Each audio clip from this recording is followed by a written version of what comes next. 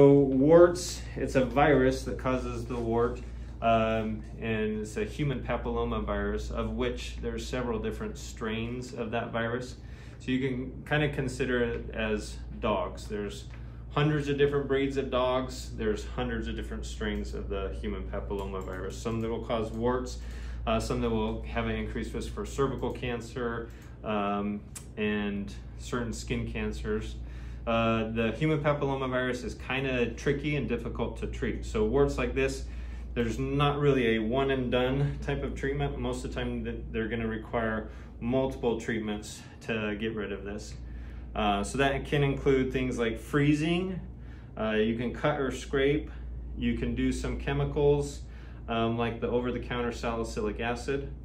The worst that I've seen that I would not recommend was a guy who was using battery acid on his warts, and they just created very big, thick, unsightly scars. So would never recommend any battery acid or anything like that on warts.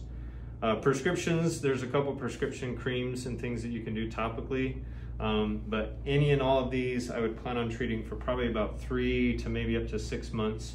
Even with some of the stuff that we have here in the clinic, they can take a long time. If you try some things at home, you can do it, just you gotta use them every day, and you gotta be consistent and persistent. So they'll take several months to treat and get rid of that. You can do the freezing at home. I've seen it work sometimes, but most of the time it doesn't work super well. Freezing that we do here with liquid nitrogen, we can focus it on the wart itself so you don't get a lot of damage around it. But it will produce a small blister, and then that usually will turn into a scab. And sometimes the blister can be painful. We also use a medicine called cantharidin.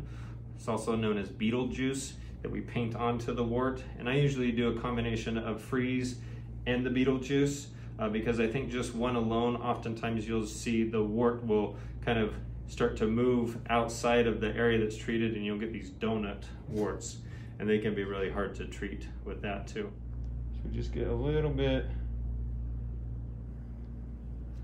on a Q-tip and then kind of paint on, and you'll see it'll turn kind of a white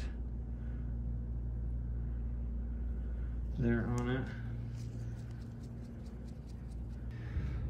There was a study looking at freezing, just freezing for warts, and that study was about average of, I think, 6 to 8 treatments for freezing. So some people responded a little faster, some were slower. There was one person in this study that took 21 times for the wart to be frozen before it finally went away. So that poor person took 21 treatments before the wart finally went away.